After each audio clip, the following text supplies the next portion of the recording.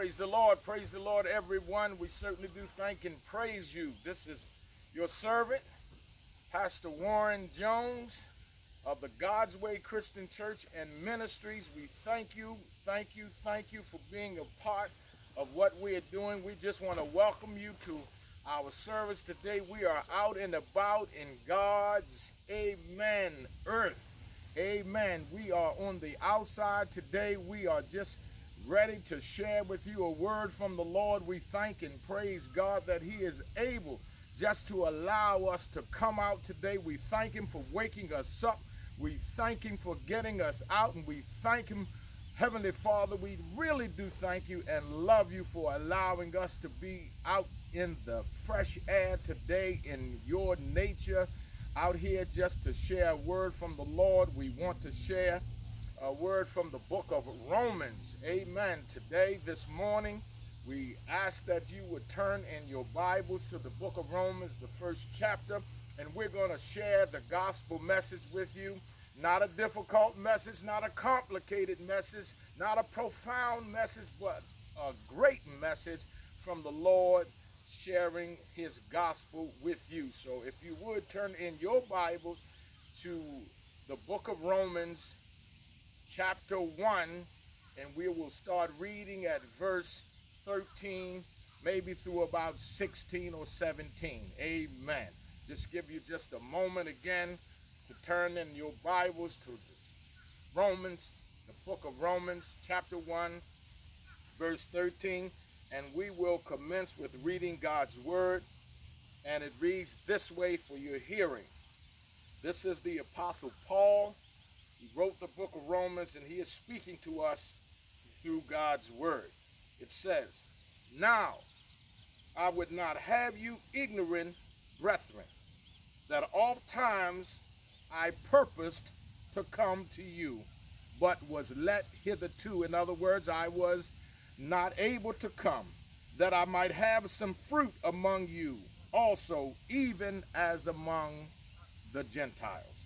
I am a debtor to the Greeks, or to the Gentiles, and to the barbarians, both to the wise and the unwise.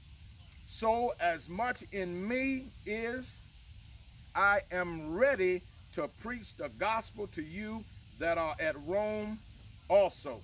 And here's our focus verse for today. For I am not ashamed of the gospel of Christ, for it is the power of God unto salvation to everyone that believes, to the Jew first, and also to the Greek. For therein is the righteousness of God revealed from faith to faith, as it is written, the just shall live by faith. Just want to read verse 16 one more time for your hearing. That is our verse. For I am not ashamed of the gospel of Christ, for it is the power of God unto salvation to everyone that believes, to the Jew first, and also to the Greek, or to the Gentile. Let us pray. Our Father and our God, we thank you so much. Thank you, Lord God, for just another day, another opportunity to be, oh God, in the open air today. We thank you, Lord God, for you just allowing us to be able to share the gospel message. We pray now, Lord God, that you would anoint your manservant on high. We know, oh God, that you know what you want to tell your people. Yes. And as always, you know what they need to hear. Use your manservant today that somebody would be helped, somebody would be delivered, somebody would be saved, even a backslider reclaimed. For this is the prayer of your Son's sake, Lord God. In Jesus' name I pray. Amen. Amen. Amen. I'm not ashamed of the gospel. Amen. Just want to, by way of introduction, let you know there are many things that people are ashamed of. Many things that folks may be ashamed of. They're ashamed of their background. They're ashamed of, amen, some of us are ashamed of our culture and even our color. Yes, sir. We are ashamed that we are a people of color. We are ashamed of our upbringing. Sometimes we are ashamed of our parents. Sometimes we are ashamed of our neighborhoods, our communities.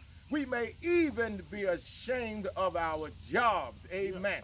And yet there are still some of us who are ashamed of ourselves. In other words, they don't have, amen, self-esteem. They're not happy with themselves. They're not happy with their skin complexion. They're not happy with the way they're living. But I tell you, this gospel, amen, that Paul talks about in the book of Romans, where he says, I am not ashamed. That's right. And that's what I want to talk about today. Just a few things for your hearing. We won't be long, but I just want to let you know, first of all, we're not ashamed to be here, saints. Amen. We're not ashamed to be here, folks. That's right. Amen. We're not ashamed to be here. Those of you who are listening, we love what God is doing. We thank God, and we come to just give him the glory. The Apostle Paul tells us, amen, in this particular text, he wants to come to Rome. He desires to come to Rome to share the gospel message with the people of Rome. That was his desire. In other words, Paul said, I have a burden. Amen. He says, I am ready. Yes, he did. He says, I am ready. Come on now, to share the gospel. He said, I am not ashamed. He says, I am just a debtor. That's what it's all about. He had a burden. Amen. He had a burden because he was a debtor. His debt was to society. His debt was to God, the God, Jesus Christ, who saved him. That's why he had a debt. Paul understood some things. Yes, sir. He understood some things because he persecuted God's people. That's right. That's right. Out of his ignorance, out of his love for Judaism, out of his love for trying, amen, to please God, but only finding that he was persecuting God's people. So God one day saw fit to just give him, amen, one of the greatest, should I say, experiences that he ever had. In other words, he was on his way to Damascus, and the Lord knocked him off his beast of burden, and he saw God high and lifted up. And God asked him, Saul, Saul, at the time he was called Saul before his name was Paul, why persecuteth thou my people? You're not worthy to kick against the pricks. You're not worthy to do it. So he blinded Paul, amen, so that he could allow him to see. And you know, every now and then our eyes have to be blinded. Our eyes have to be closed. Every now and then we have to be down on our backs before we can look up. That's right. Amen. And Paul was saved that day. God saved them. God saved him from that hellish life that he was living, from persecuting his people. And I don't know about you, one day God saved me. Hallelujah.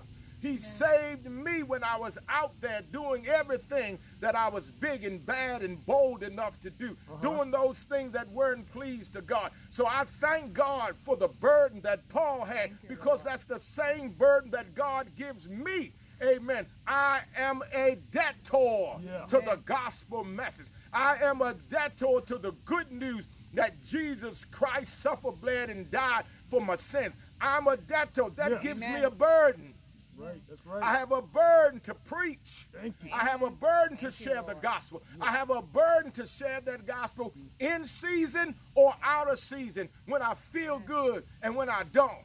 Amen. I have a burden to share that gospel in the building, amen, or out here, amen, in the open air, or on the street corners, in the alleyways, the highways or byways. I have a burden, amen, just like Paul had. And not only did Paul have a burden, but he had a boldness.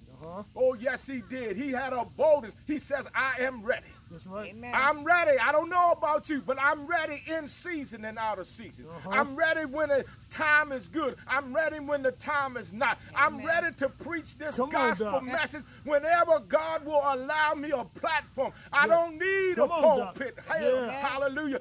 This is my pulpit. God's earth is my pulpit. Well, the park is my pulpit. Yeah. The street corner is my pulpit. Yeah. The alleyway is my pulpit. Come on. The White House can be my pulpit. Yeah. Even the outhouse, if it needs to be, Yeah. it has to be and will be my pulpit. Well, in other words, there must be a boldness.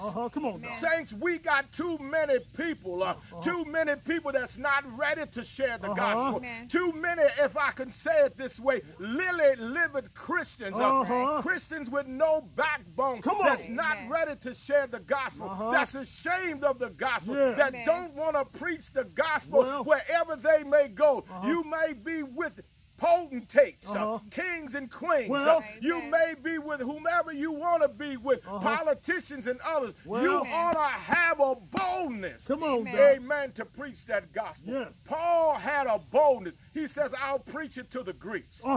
I'll preach it to the Gentiles. Yes, he did. I'll preach it to the Jews. Yeah. I'll preach it to King Agrippa. I'll preach it wherever I go because I have a boldness to preach this gospel. Amen. Oh, hallelujah. We thank Thank God. you, Jesus. Thank you. Not only did Paul have a burden, not only did he have a boldness, but yet and still he had a belief. Come on. Oh, yes, he did. That's what our verse 16 says. Our verse 16 say, Paul says, I am not ashamed. I'm getting excited saying, Come on, I Doc. don't know about you. He says, I am not ashamed of the gospel of Christ, for it is the power of God. Come on, somebody. right. Unto salvation to everybody Everyone. who believes, to the Jew first and also to the Greek. Yes. In other words, Paul was talking about the gospel is superior. Yeah. Amen. Oh yes, the gospel is superior. It is superior, amen. It is supreme, Yeah. and it is sufficient, amen. Not only that, but it's simplistic. Yeah. Oh, It's hallelujah. simple. Did you That's get right. that, saints? Get him, Doc. Did you get that? Come on back with The it. gospel is supreme. Come on. He says, for I'm not ashamed, for it is the power of God.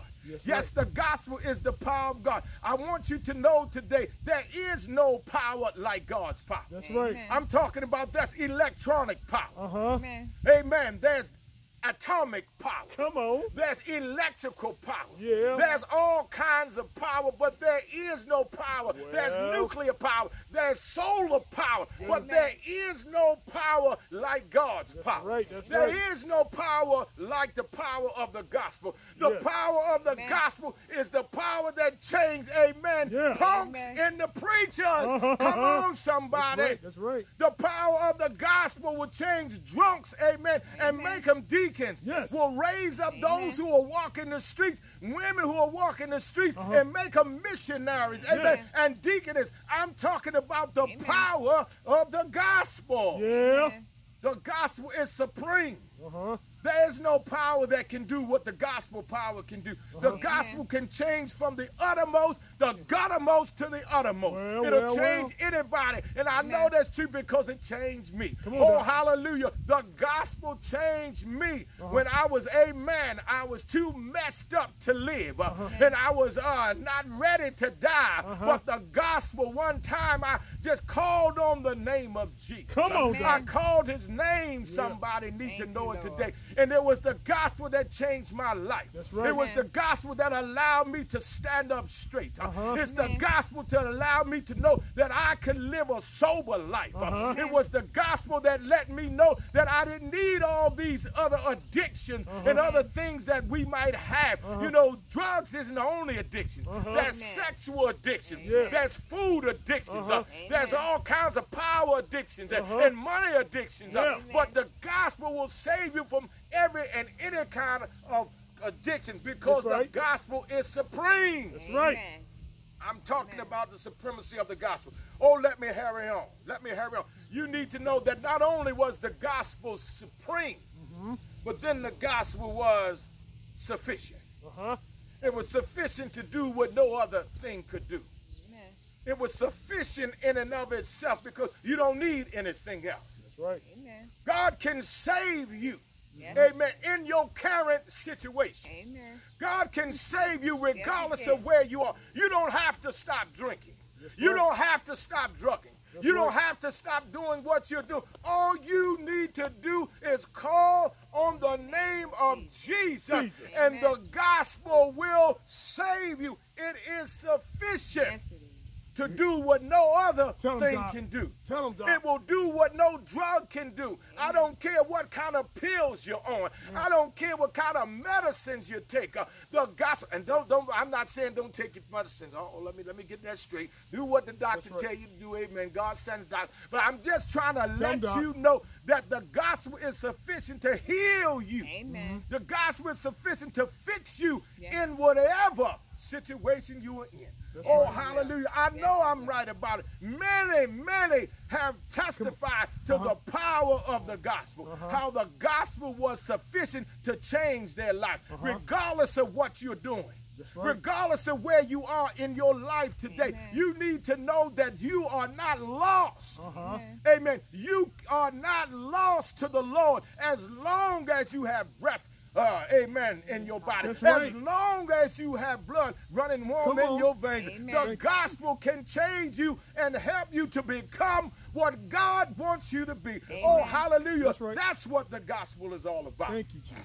Thank you. Oh, I tell you, the gospel is supreme. Thank you, Lord. The gospel is sufficient. Thank you, Father. And then the gospel is simplistic. Oh, I like that. The gospel, that's what the scripture said. Amen. It says it is the power of God unto salvation to everyone that believes. That's right. Amen. In other words, you don't have to have $1 million. That's right. You know, the gospel is made so not just the rich would live and the poor would die. You don't need a whole lot. You don't need a theological degree. That's right. You don't need to have an intellect IQ that's so high it's off the scale and off the chart. The gospel is simplistic. The gospel plus nothing will save you. Amen. I'm talking about you. All you need to do today is call on the name of Jesus. All you need to do is believe what the gospel can do. All you need to do is have faith in the Lord Jesus Christ, that he is the Son of God, that he suffered, bled, and died for your sins, that he was crucified on Calvary's cross, and that he rose again from the dead, and the Bible says, thou shalt be saved. That's all it takes. The gospel is simplistic. Amen. It is simple enough to save anybody and everybody. Come on, somebody. That's what they say, lottie dottie and everybody. The gospel can save you today. So all you need to do, I'm closing. I'm done. I got to stop here. All you need to do is call on the name of Jesus. I don't know about you, but I love the name of Jesus. Because at the name of Jesus, demons tremble. At the name of Jesus, trouble will have to go away. At the name of Jesus, addictions can be conquered. At the name of Jesus, strongholds can be broken down. At the name of Jesus, oh hallelujah, you can be saved. Saved from what? Saved from death, hell, and the grave. That's what the gospel does. It will save you. It will save you. It will allow you to be with God forever and ever throughout all eternity. That's what the word said. John 3:16, one of the most simplest scriptures in the Bible. It says, for God so loved the world that he gave his only begotten son, that whosoever believeth in him shall not perish, but have eternal or everlasting life. You can have everlasting life today. You can have eternal life today. You can be saved today. You can be born again today. You can have a new lease on life today. All you need to do is call on Jesus. Hallelujah. His name is Jesus. Thank you, Lord. Thank God for Jesus. Thank God that he saw fit one day to suffer, bleed, and die on Calvary's cross for our sin, for my sins. I might as well make it personal. He died for me. While yet I was a sinner, when I didn't deserve it, when I had no right, hallelujah, to even be in the midst, amen, in the thoughts of God. But he saved me anyhow because he loved me. And you need to know today, you can be saved today. You can be saved today. Thank you, Lord. You can have a new lease on life. You can be born again today. And all you need to do is call on the name of Jesus. Jesus. Oh, hallelujah. Call on his name today. Yes, Lord. I don't care what's going on in your life. You may have some problems in your life, some circumstances and some situations that's too big for you, beyond your control.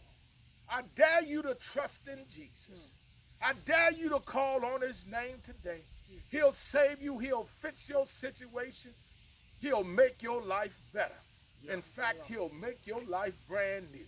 Amen. Thank Yes, God he for will. Jesus. We thank God today. Thank you, Lord. If you have not called on the name of Jesus, you need to know today that all you need to do, the scriptures say, is to believe that Jesus is the Son of God and that God has raised him from the dead. And the Bible says, the word of God says, you shall be saved. Yes. No mights, no ifs and buts. God is not a man that he should lie. That's right. His word is true, and when his word goes out, it will never come back void. That's right, Doc. It will never not do what God intended it to do. right. Hallelujah. You can trust Thank you. God today. Mm. You can trust God today. Yes, God. Thank you. You can be saved today. All you need to do is call on the name of Jesus. We thank you today. Thank you. you, Lord. Thank you, Thank you Lord. for listening. Thank you for being a part of our ministry. Thank We you, thank you for Jesus. sharing your time with us. God's time. Hallelujah. Thank you. We thank you. And again, I am your head servant, the pastor of the God's Way Christian Church and Ministries. We just come to share this gospel message with you that Jesus Christ was buried, was crucified, I should say, was buried, and on the third day he rose from the dead. Amen. That's what the Yes. scripture says. Amen. And was seen, hallelujah, among men. It was witnesses to his resurrection. Yeah. We just came out of resurrection time, saints. We're still in resurrection time. Amen. We're still talking about the resurrection. Yeah. Amen. Thank God for the resurrection. Thank you. So again, we greet you to take part in our worship service. We have Bible study at 6:30 on Wednesdays. We have prayer service 1 p.m. on Fridays. Amen. We just invite you to be a part of this ministry, the God's Way Christian Church and Ministries, right here in Baltimore City. You can reach us by dialing 978-990-5000 with an access code of 803-831 and the pound. Again, that's 978-990-5000 with an access code of 803-831 and a pound. And should God desire on your heart to support this ministry financially, amen, we're not a begging church, saints. Only thing we want to do is share the gospel. But if you want to help us in our endeavor, in our ministries that we do have, you can do so by sending your donations to our Cash App tag, which is $God's Way 0156. Again, that's $GODSWAY 0156. Thank you so very much for tuning in and listening to us. God bless you. We love you. May heaven continue to bless you and smile upon you. Have a wonderful, wonderful, great Getting Up Sunday. Amen. Thank you.